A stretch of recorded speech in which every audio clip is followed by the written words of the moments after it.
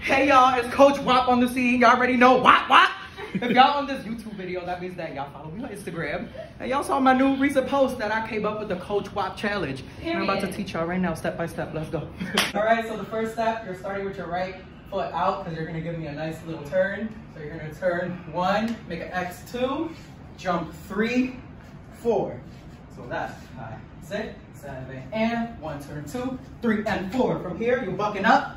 5, buck 6, 7, 8, sway 1 with 2.